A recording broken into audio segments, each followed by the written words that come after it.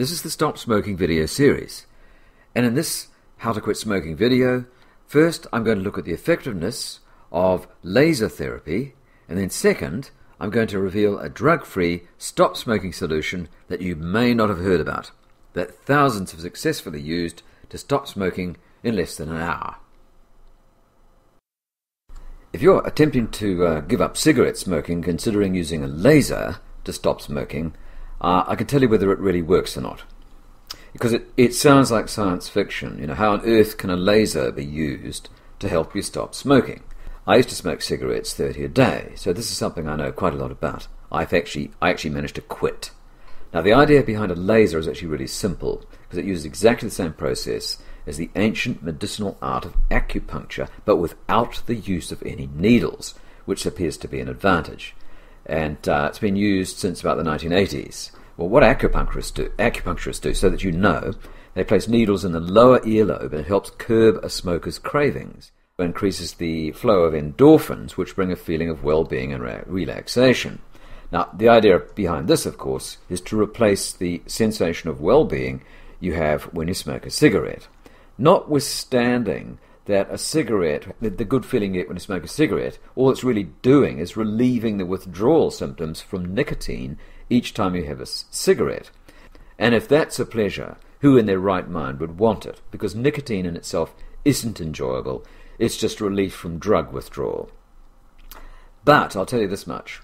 The greater issue is not nicotine addiction, but mental addiction. It's about 90% of the problem. The problem with using a laser is that it works on the nicotine addiction, which is an inherently flawed approach to quitting smoking because it only deals with the nicotine and not the massive mental addiction.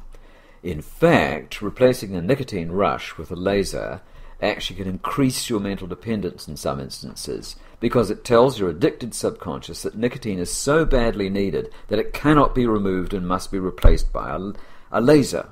Now, this works exactly against cutting the mental addiction, because the subconscious will then fight any attempt to genuinely quit once the laser treatment stops. It wants the mentally valued nicotine back again. So, you may also find that the cost of using a laser is nearly prohibitive. It's very expensive, and the FDA has not approved the use of lasers as a recognized treatment.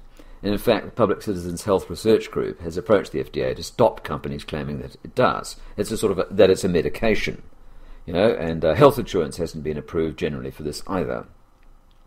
So, if you want to know what to do to quit smoking that will actually work, that doesn't cost you a whole lot of money, and isn't woo-woo science, well, there is a way that you can quit for good, because you only get one life, so stop wasting time and money on things that only make it harder to quit.